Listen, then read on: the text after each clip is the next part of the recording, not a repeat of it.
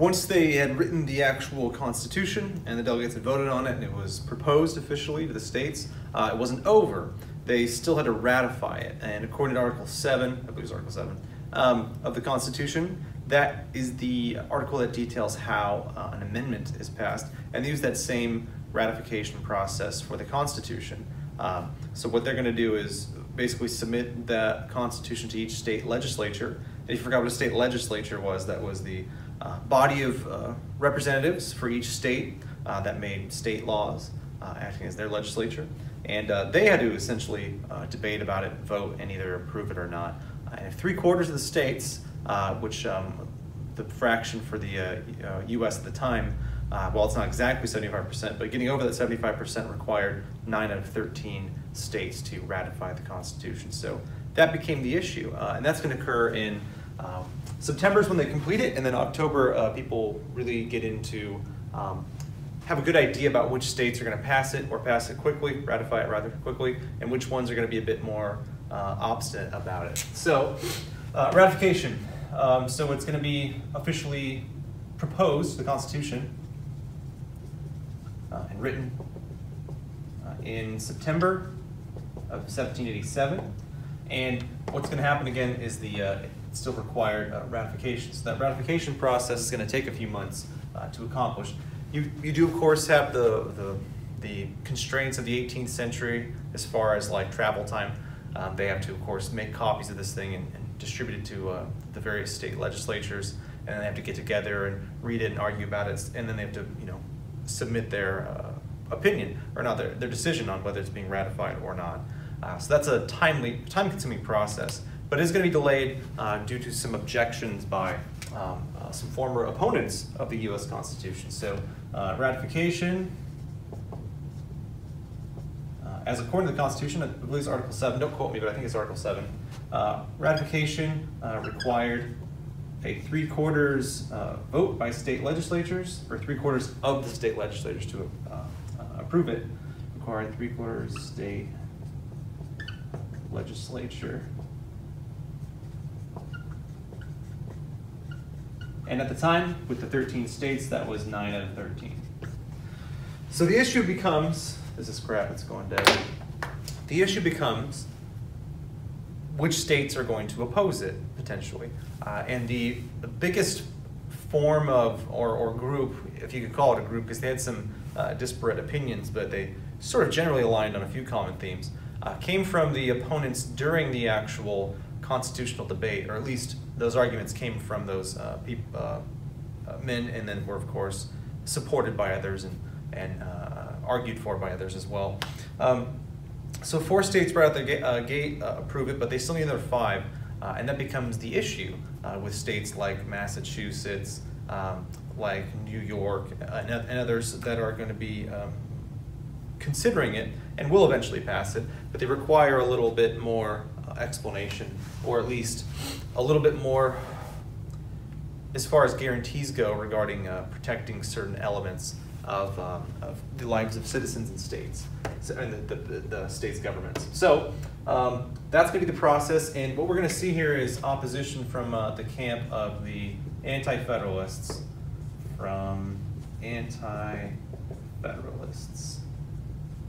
That's a name we've heard before. So one example is Patrick Henry. And not that he, as far as I know anyway, did any contributions to writing, which we're going to talk about here in a second, but Samuel Adams is another famous anti-federalist. We'll just refer to Patrick Henry, although there's going to be others that we're going to talk about here. The anti-federalists, if you remember from the Constitutional Convention, they actually initially opposed the Constitution at all. Opposed the U.S. Constitution, fearing a stronger central government or national government. Right? They wanted more power invested into the states, and they were, generally speaking, ones that didn't want to change the government or form a new one. They wanted to just revise the Articles of Confederation because they liked the amount of state power that each state had. That they might have wanted to tweak it a bit, maybe add some national power, but they did not want a total redo in favor of a much stronger central government, at least in general. So that was what they were arguing for, but once the ratification debates begin and get underway, and they've already approved this Constitution itself, and it's going out to the states to debate, they're not going to necessarily oppose it being ratified, like outright opposing it and saying, no, we refuse to change and move away from the Articles. More so, they're going to say, we're not going to ratify it until you have some specific requirements added, protections specifically, because they feared a few things. So that shift's going to be, but they shift to a request or requirement, probably is a better way of phrasing it. Shift to a requirement of amendment. And then again, these change, and it's formal change added to the Constitution that either adds something, changes it, or takes it out. We've had 27 so far, and one of them was removing a previous one. But that's what they're going to request right out the gate, and that's what they'll get ultimately after this debate takes place. So here's the issues that they had, primary issues. This isn't all of them, but this is at least the ones we're going to talk about, the easiest ones to talk about, and probably the most significant. So primary issues were as such. So number one, the executive branch, specifically the president, they were worried it would be turned into a tyrannical monarchy like Britain and other governments had had. All right, so president feared tyrannical monarchy. And let's keep in mind, by the way, this is a novel office or position. There's no presidents before this. There had pretty much only been kings, monarchs basically, or oligarchies, or direct democracies, and there have been some republics too, but never really had there been a president that, certainly not through the use of the Electoral College either, but never had there been a president that was elected by the people and in a manner such as used by the Electoral College with its block voting for each state, like the majority winner of the state gets all the votes in that state. The Electoral College is brand new, but also this office of a president with its specific limitations and powers is totally new. And they feared that this would just lead to another monarchy. There's going to fortunately be some limitations in the Constitution that don't allow that. And there have been issues concerning executive power over the existence of the United States, but certainly nothing representing or mimicking what you would think of as an absolute monarch or even a tyrannical monarch. Nonetheless, they're going to be skeptical about this. So keep in mind, it's a new idea, and there have been elected monarchs in the past. Obviously, the president's not a monarch, but they were skeptical even of that because this electing it process. They worried about there being one person with power and that they would just take it all themselves, abrogate it, and just eliminate anybody else that had any say, certainly states. And their examples previously were the Holy Roman Empire in Europe, which had elected an emperor, and they'd done that through 9 electors, I think it's 9 electors. And well, that sounds good, like, oh, they're electing and choosing their king, or their emperor.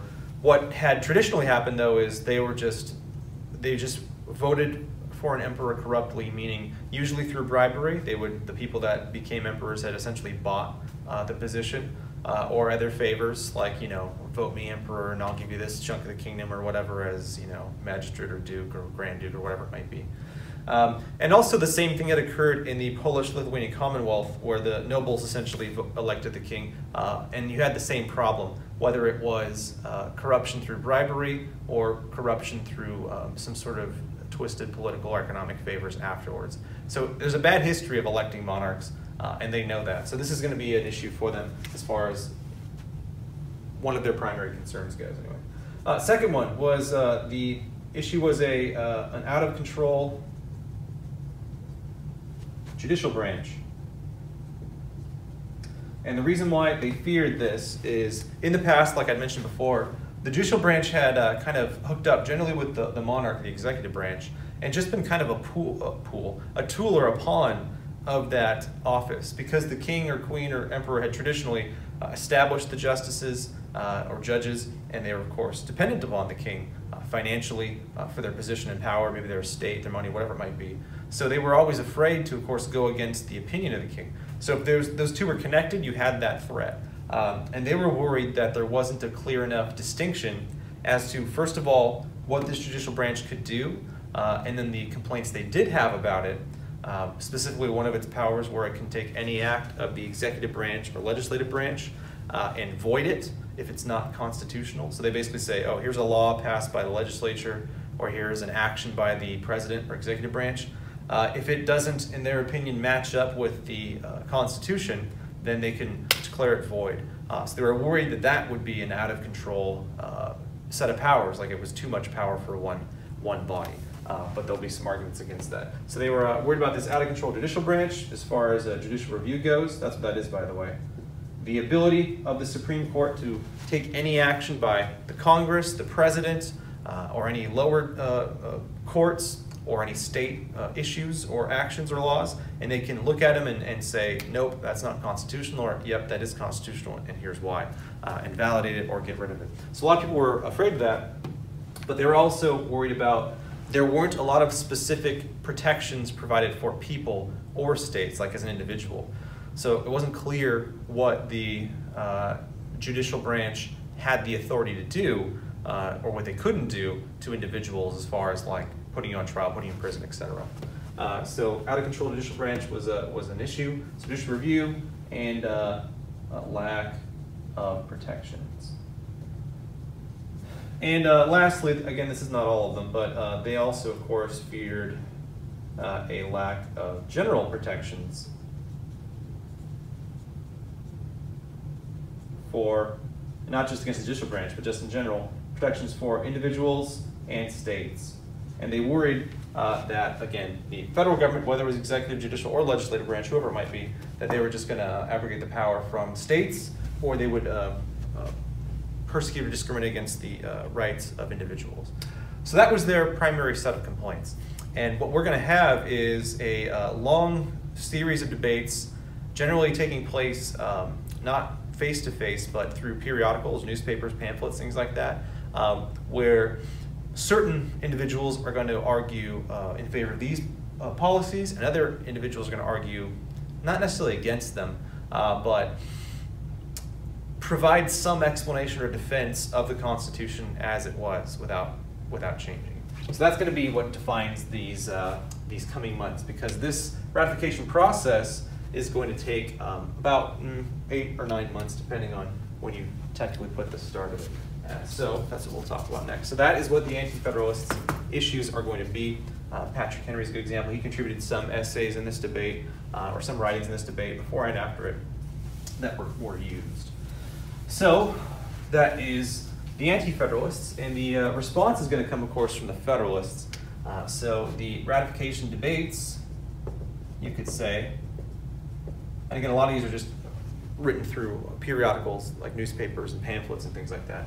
Ratification debate is going to take place, roughly speaking, from October 1787 till about June-ish, 1788. Not that they're going to stop writing or talking on a state level or an individual basis, but at that point, I believe that was when the 9th state had ratified. And they still, of course, were waiting for and hoping for all the states to do it, but at that point, the Constitution was approved, ratified, and officially going to be the government of the states. So here's what's taking place. So I already laid out the Anti-Federalists. The response is going to be from the Federalists. Response from, I said to say response to Anti-Federalists.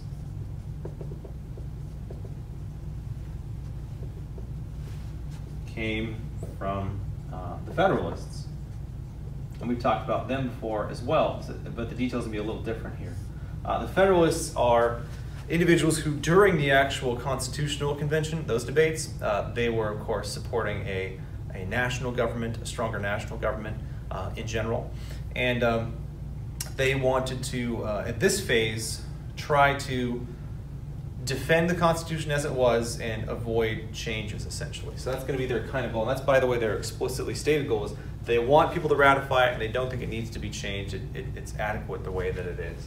And it's not just because they're lazy, they actually had some reasons for that. You would definitely not say they were lazy because they wrote 85 essays between 3 people over this period of time. Didn't make any money off of it. In fact, they did it anonymously. So I would not categorize that or characterize that as lazy.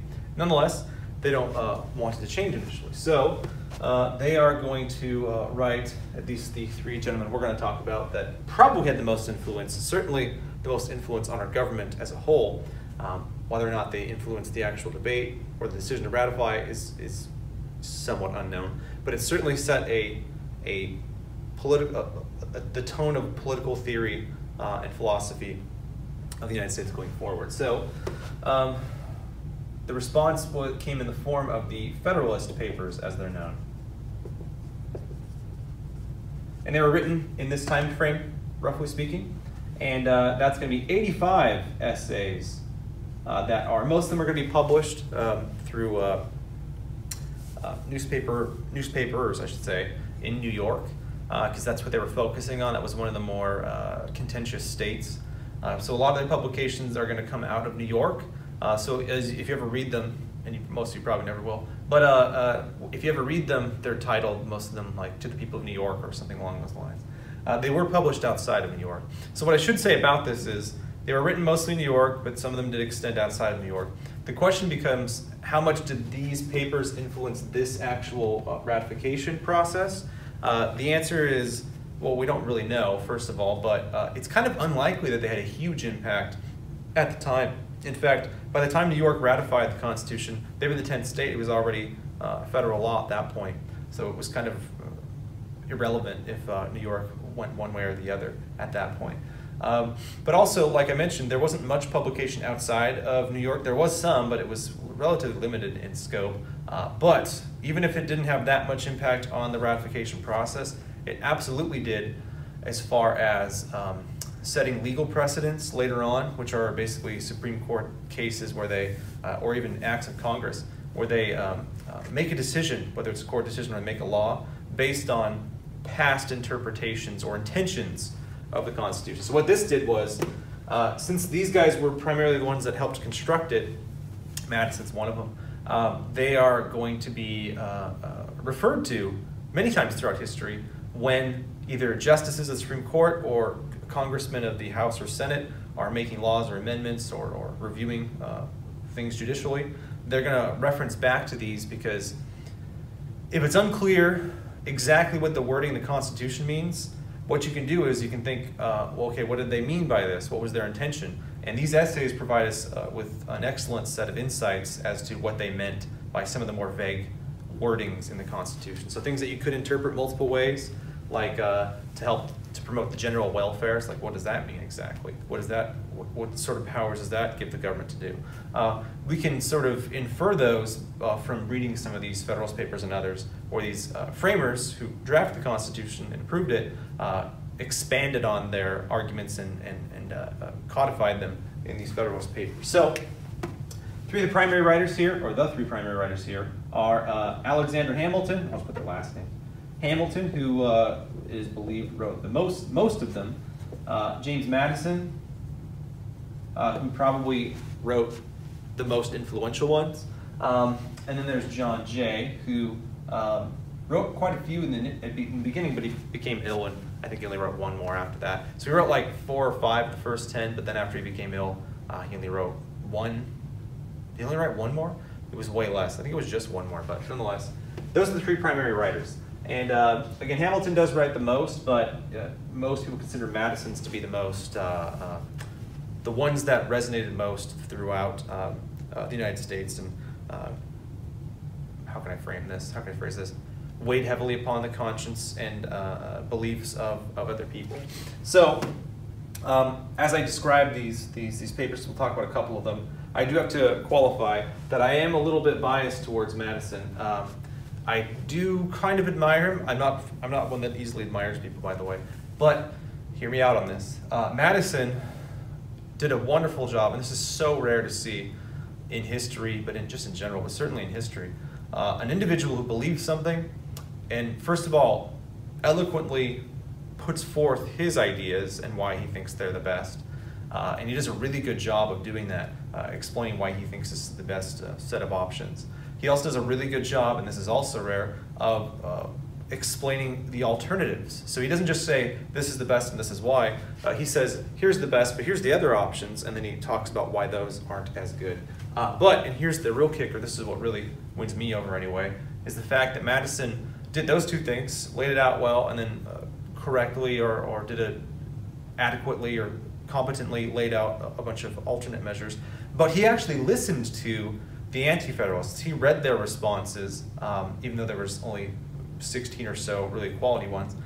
He read their responses and remembered it going forward, because he's going to take the things they said in their responses in this debate, and he's going to apply them to the first 10 amendments. He's going to propose 12, only 10 won't make it. But that Bill of Rights was made because he, despite laying out his wonderful arguments, he's going to actually listen to the other side and realistically understand that either they require this to be satisfied, to have a country that's stable enough, or he legitimately saw the points they were making and incorporated them and compromised them and molded them into something that could make both sides adequately happy. That's really hard to find. A lot of people are, I'm not saying Hamilton was defined by this, but Hamilton was a lot more, this is what is right and this is why I'm right. But Madison went beyond that. He went, this is why, this is what I believe, this is why I believe it, here are the alternatives, but I'll listen to you and actually genuinely consider some of the things you're saying and include them if they are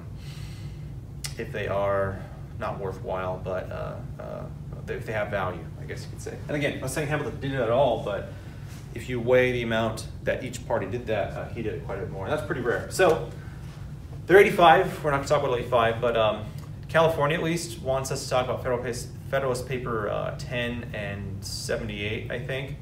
But I'm going to include, maybe I have to, I don't remember if I have to or not, but I'm going to include Federalist Paper 51 as well, because that's one of the, if not the most influential one as far as laying out a good defense of the separation of powers and checks and balances system. So I'll try to go through quickly.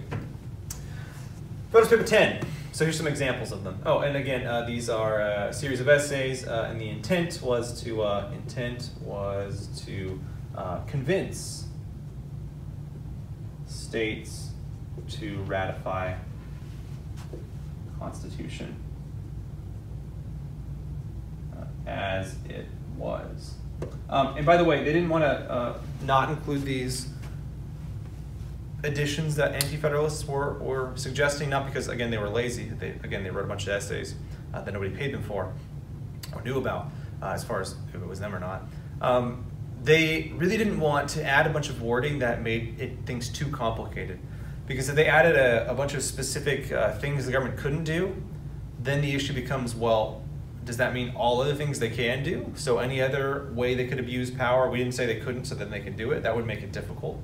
And they also, in the reverse, if you only list the things they can do, does that mean they can't do anything else? That becomes an issue.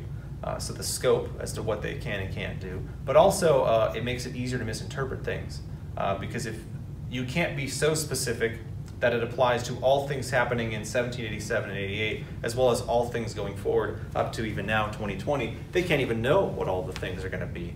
New technologies, new ideas, etc.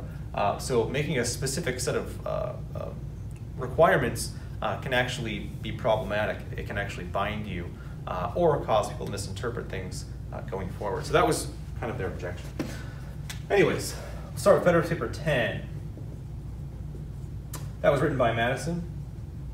And this one does an excellent job of explaining why the way it was set up, the American Republic, and again, Republic is where you vote for representatives who go and make laws for you. It's not you voting in all laws as a democracy, that's a direct democracy. It's a republic, but also has a constitution.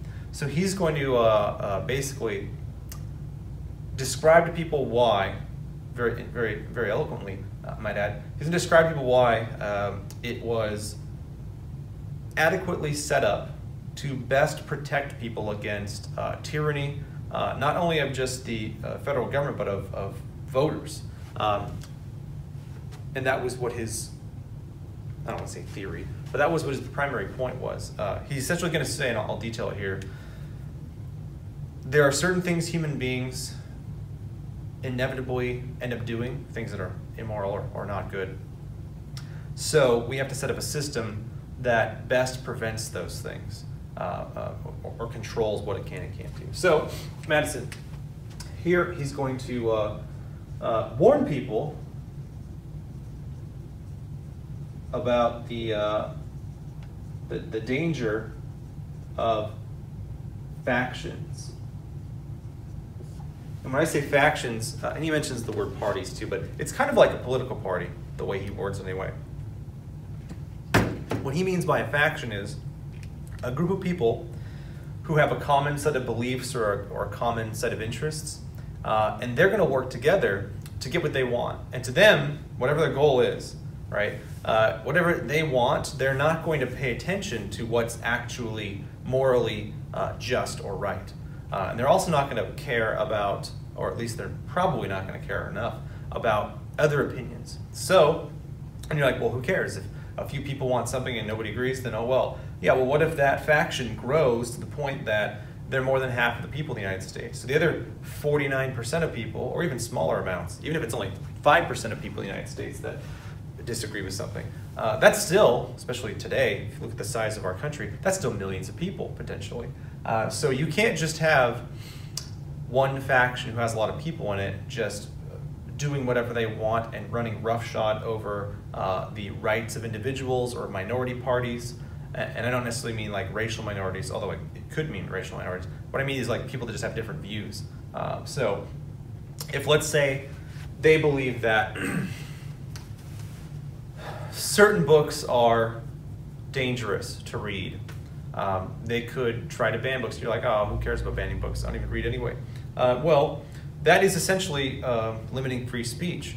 So a group that, maybe they're a religious group, or maybe they're an ideologically possessed group on the far right or the far left, trying to ban certain works by maybe on the far right by groups that they hate, like most far right wingers that are on the radical end tend to hate certain ethnic minorities like Jews and things like that. So they might ban works by people from those groups, or people on the far left might ban things from people they see as evil, whether they're, whatever they might be, whether they're capitalists or imperialists or patriarchs or whatever they think that they might be. They can outright ban things. That would be violating the rights of a group of people no matter what, besides them. They wouldn't be able to be stopped if they had enough people on their side. If that faction grew, whether it's far left, far right, or religious, or whatever it might be. If it grew too large, they could do whatever they want. They could just make laws and no one could stop them, and they could totally take away people's rights if they don't like them or they disagree with them, and that can totally happen. So that's a legitimate fear. Worry about the danger of factions. This is also sometimes referred to as the tyranny of the majority, which means if I got 51% of the votes, that 51% can do whatever they want, right? They can make whatever law they want, change whatever they want. Or you could say two-thirds, right? Because that's what you need to, propose amendments. Oh, even 3/4 actually to ratify them. So if you had 3/4 of people, you could do whatever you wanted. But what they're going to try to do, and that's a bit scary to think about because they actually could still do that. But it's really hard to get 75% of all people to agree on anything. If it's 51% though, for example, which is easier to accomplish, they can do whatever they wanted. So Madison points out there's a couple ways to potentially stop this. And again, what they're trying to stop them from is to protect rights of individuals or minority views,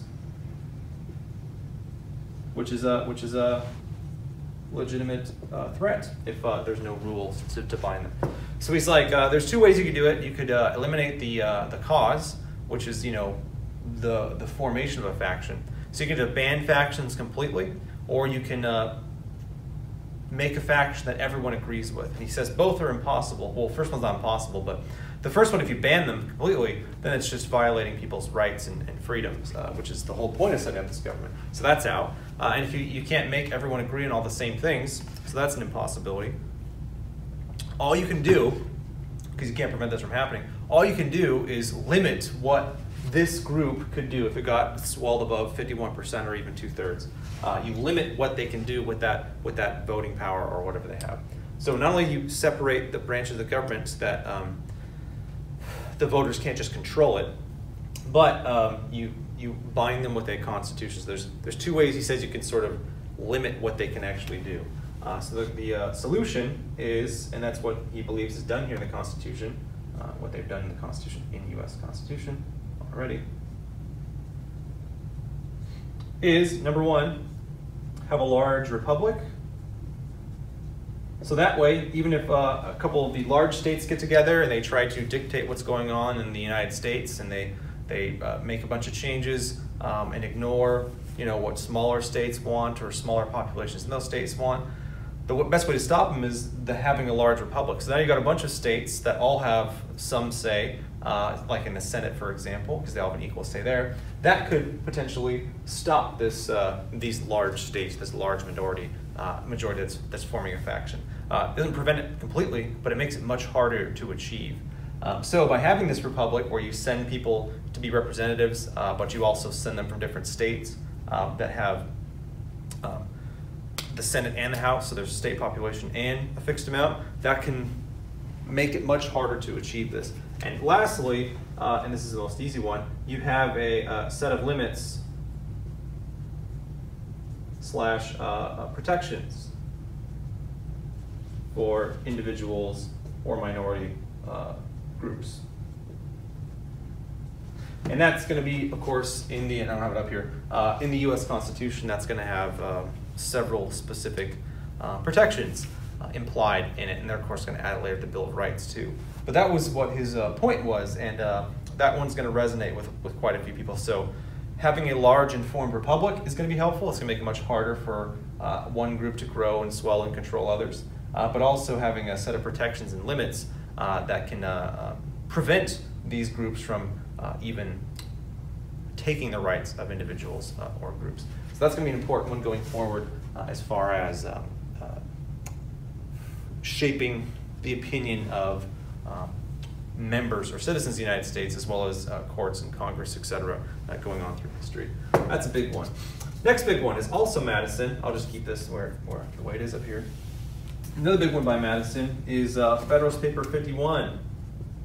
So let's just keep a track here. Fed 10, 51, and 78, the ones we're going to talk about. 51, also by Madison. This is the one where he's going to defend the system of what are called checks and balances. So he's going to say, first of all, it's going to be much harder for anyone to take control of the government and take people's rights away and become a tyrant. First of all, because they're separate. So if we have a president and a legislature, Congress, and the Supreme Court, and they have no common interests, that's one of the best ways to make sure nobody starts taking over. So the issue, of course, is he's going to be talking, he's going to defend the U.S. Constitution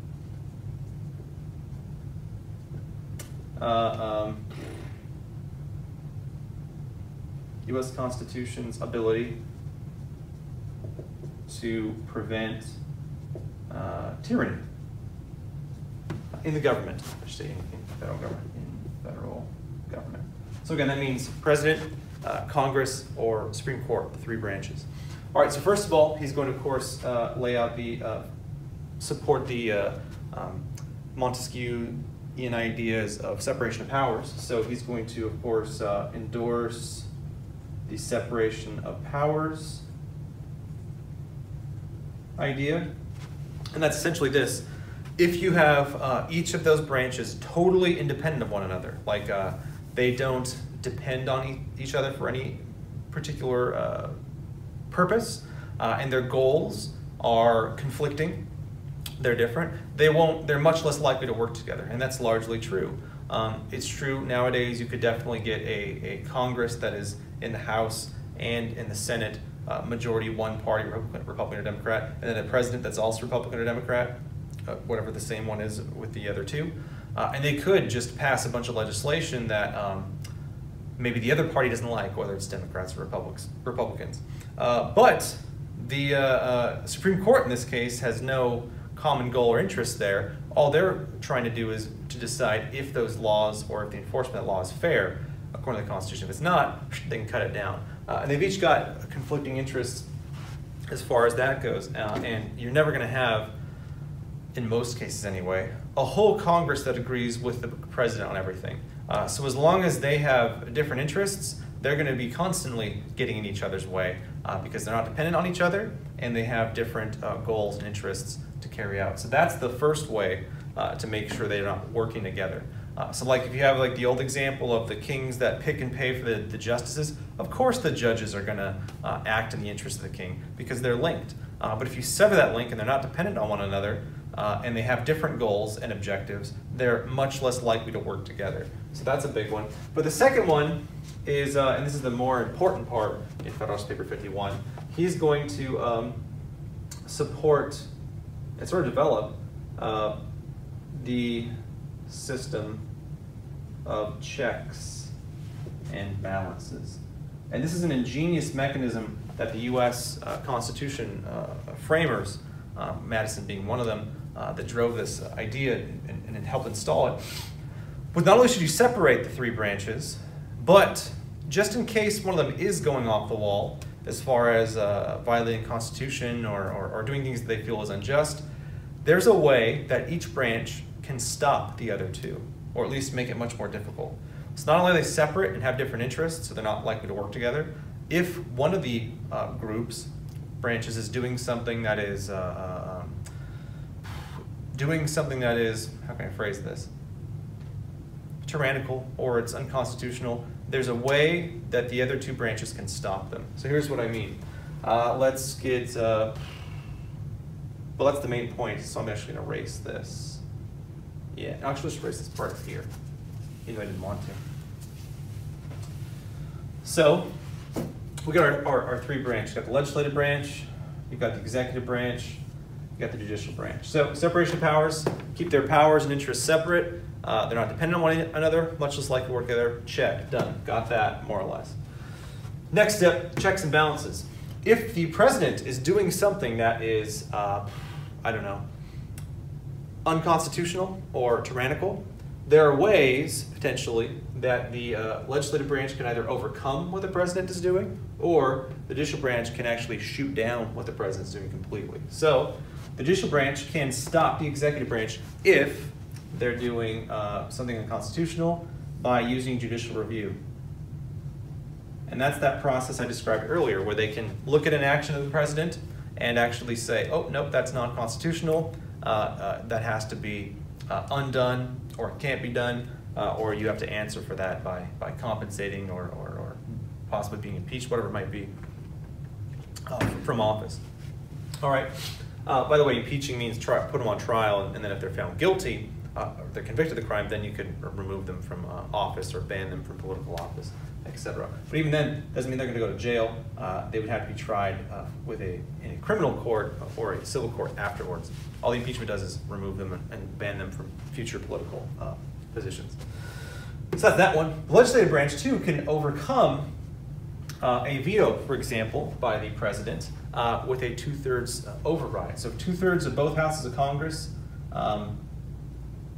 agree and vote to override a veto by the president. Like, let's say they're trying to control Congress by just vetoing all the laws they make. They can override that with 2/3. So that is one way each branch can stop or limit or inhibit the president. All right, so what about the legislative branch? What if they're doing stuff that's out of control? The executive and the judicial branch can both hinder or stop them. So the president, we've already mentioned that, he can veto, or she can veto, any bill or law that they make. It's not an absolute veto, though, and that's an important feature, because if it were absolute, the veto just stayed, the president could just totally control the legislature. But if he has no veto, then the legislature could totally control the president. So they have a two-way thing where he can veto, and then they can, but it's difficult to override that veto with a 2/3 vote. Nonetheless, if they are doing something where, like, let's say the Democrats have the House and the Senate by 51%, and they're making a bunch of laws that are very upsetting or maybe even unconstitutional to Republicans or others, that would obviously mean half the nation's upset about it and potentially having their rights violated. The president could just veto that, and then they wouldn't be able to do anything about it. But if it was something major that both parties came to agree on, and it was a big issue, and the president was trying to stop them, that's when they can undo it. So this is important because it can stop the majority from ruling tyrannically or passing laws tyrannically, but it also allows them to override the president if there's a consensus or 2/3 majority. All right, the judicial branch can do the same thing, can do the executive to the legislative, and that's judicial review. And that is, again, they can take any law or action of the legislative branch and declare it unconstitutional if it is unconstitutional. All right, and lastly, the two checks that are on the judicial branch are going to be similar because they're going to be selected by the president and then approved or appointed by the legislative.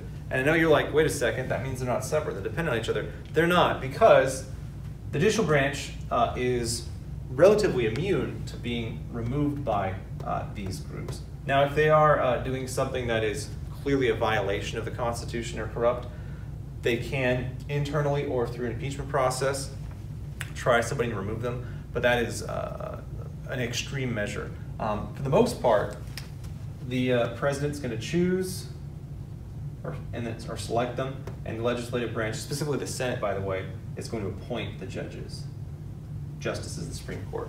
So, and the federal judges below them too. So that way, at least they have a say in who's going in there. They're not going to choose somebody who's corrupt. Obviously, they're going to look for somebody that has a good history of a good legal history or judicial history, and they're going to select them and approve them. And then when they get there, they're actually not dependent on these guys to keep that spot. They can actually keep it as long as they maintain good behavior. So they can keep it for life, so long as they're acting according to their constitutional requirements. All right, so they are good behavior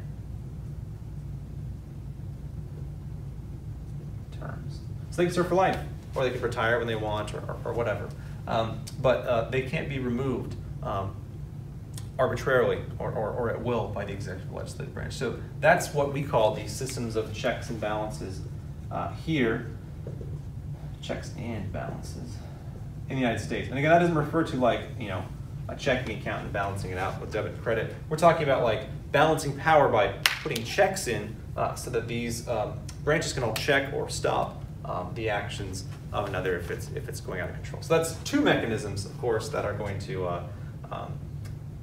allow our Constitution to limit or reduce the ability of the government to become tyrannical. And that's quite important to the framers. So that's what those two theories are stated and argued thoroughly in Federalist Paper 51. All right, last one. Federalist Paper 78. That one is going to be written by Hamilton. I'll try to go quicker on this one. I know I was going a bit slow on those, or a little bit too in-depth maybe. But oh well, better to know a bit more than you do than not enough. Federalist Paper 78, that one's going to have to do with judicial review. So that's going to be an argument in favor of judicial review, / the way it's set up in the Constitution. Some people are going to argue, anti-federalists in particular, are going to argue that it's a bad idea the way it's set up, because if the courts have judicial review, that gives them like unlimited power in the United States. And Hamilton's going to point out at least two ways or reasons why that's not necessarily true, and that it's set up as well as it can be. The first one is going to be that good behavior clause, that they can only maintain office via good behavior. But also, this is related, they are disconnected from the executive and legislative branch. So those kind of go together, and I actually kind of described this a bit in the checks and balances portion. And Hamilton, credit him for describing this most astutely, is, first of all, we can get rid of them if they are acting unconstitutionally or corruptly. And because they have this good behavior term, which could be lifelong, they're not dependent on these executive or legislative branches for pay or for maintaining their power, and there's nothing in their interest if they go along with the president or the legislative branch, Congress, just because they like them, because they're not dependent upon them. They might agree with something, but that is not going to influence their behavior because they have nothing at stake. They're going to stay a judge so as long as they're performing their constitutional duties. So they might pass things that these guys don't like, but unless it's unconstitutional and they're acting corruptly, taking bribes or something like that, then they're going to be able to do it, and there's nothing they can do to stop it. And the second one, and this has to do more with the judicial review, he's going to argue that the justices of the Supreme Court and the federal judges below them, we'll talk more about that when we talk about the judicial branch, but we'll talk specifically about the Supreme Court. Yeah, in fact, I'll just say that. Justices of the Supreme Court, which now there's 9, it's varied from 4 or 5 all over to like 12. It's rested at 9 for quite a while now.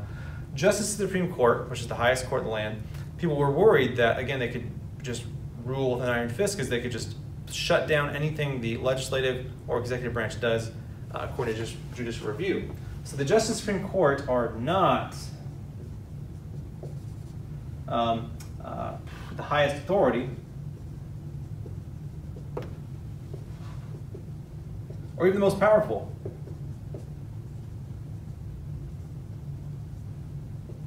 Because they are limited by the U.S. Constitution.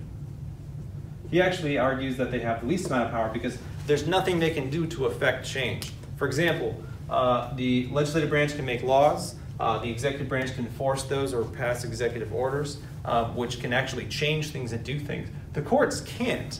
All they can do is undo things, or they could react to things that are already happening. There's nothing they can't like make their own laws. They can't control things.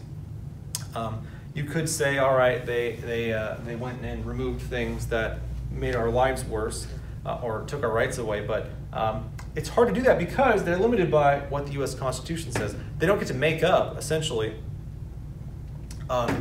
their decisions. If their decisions don't line up logically and coherently with what the U.S. Constitution intended or says, then they're not doing their job, and that's when you could axe them for not abiding by the good behavior. Again, if they're taking bribes or not applying the Constitution to their decisions, that's when you would remove them. So that exists as a check in itself.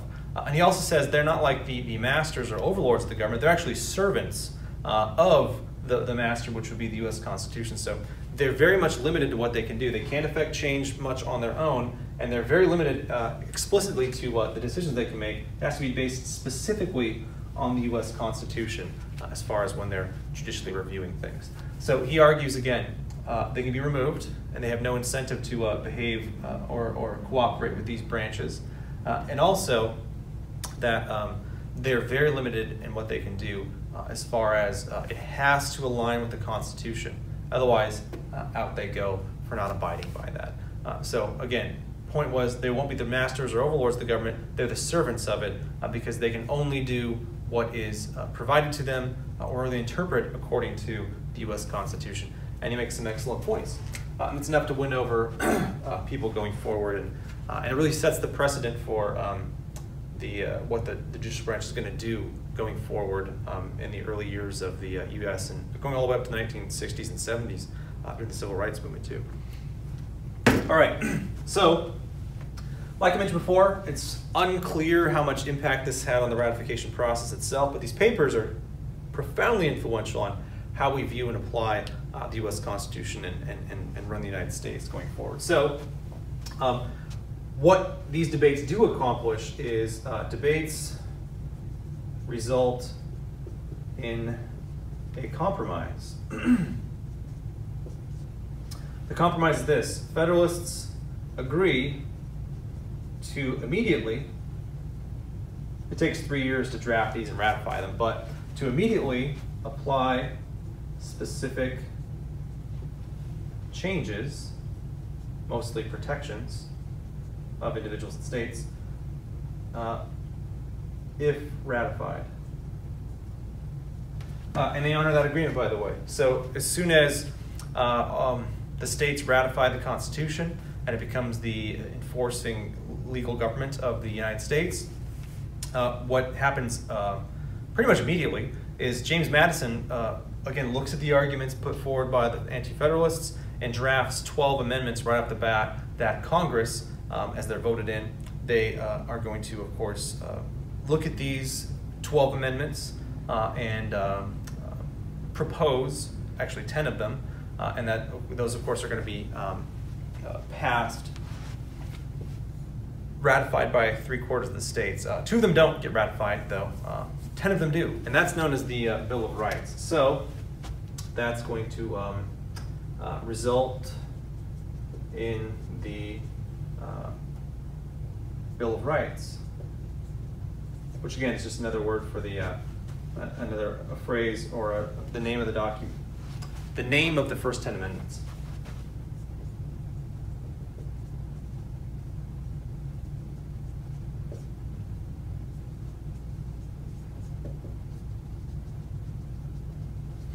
And what's going to be weird is these are going to arguably more so determine the laws and legal decisions for the Supreme Court than the actual Constitution itself is going to. There's going to be plenty of issues about the wording specifically in the U.S. Constitution and roles and things the government and the executive and legislative branch can and can't do. But this Bill of Rights is going to act as probably the most important mechanism which we applied and expanded individual rights to everybody, including non-property owning white males, and then to minority groups, and then to women, and then finally in the 60s made sure that individual states couldn't prevent people from exercising their freedoms economically or through voting processes with poll taxes and things like that.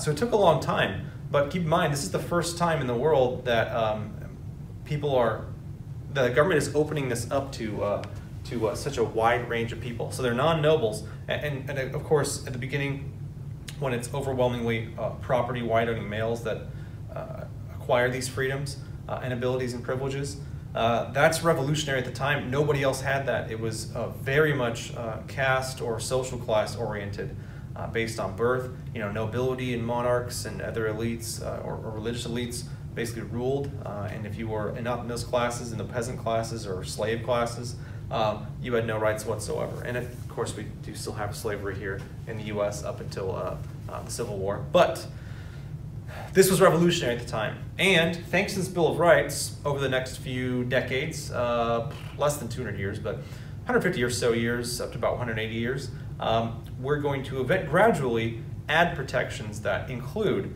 non-whites. Well, first of all, include property-owning whites, males, and then extend to non-whites, still with males. And then they extend voting rights to women.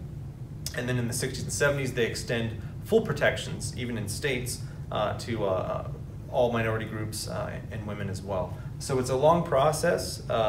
It's just a short process if you look at human history, but it's a long process, multi-generation. But this Bill of Rights was absolutely influential in establishing that, as well as the other amendments we add to later, like the 14th Amendment, for example, which we'll get to in a couple of weeks. So Bill of Rights being added, that was a major development and a result of these Anti-Federalists. Some of the stuff they didn't get what they wanted, but they got these Bill of Rights. And again, that's going to be a host of individual and states' rights protections. And a lot of them are going to focus on the judicial branch. But that is one we'll talk about on the next lecture. So that's that.